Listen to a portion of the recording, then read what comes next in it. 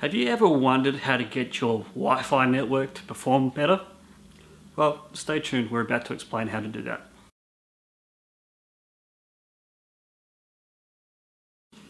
Today's topic is about getting your Wi-Fi network to work better inside your business or your home.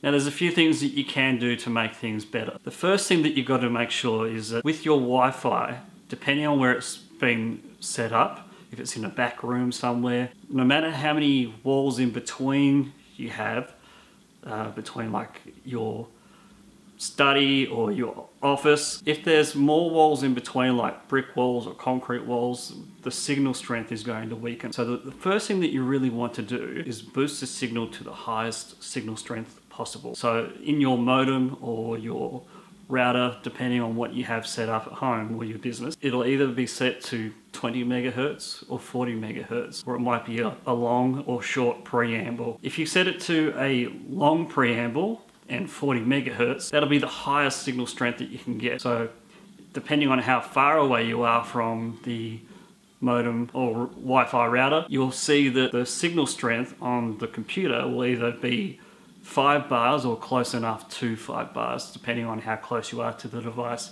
for perfect signal strength.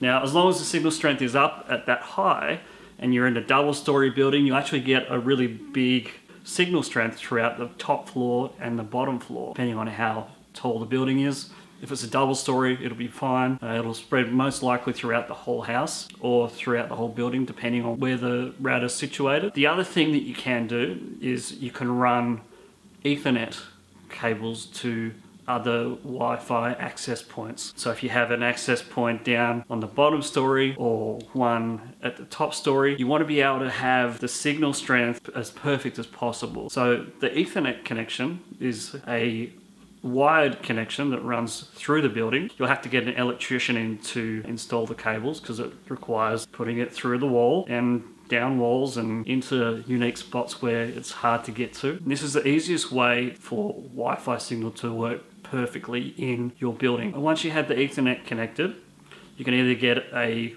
Wi-Fi extender or a Wi-Fi access point and plug them in via Ethernet, and that way the signal strength that runs from the internet connection, whatever you have, whether it's ADSL or cable internet, will then work seamlessly instead of dropping in and out if you had no Ethernet connection there. So that because it's cabled in, it will actually be a direct connection to the router, and the signal strength for the internet will actually work a lot faster.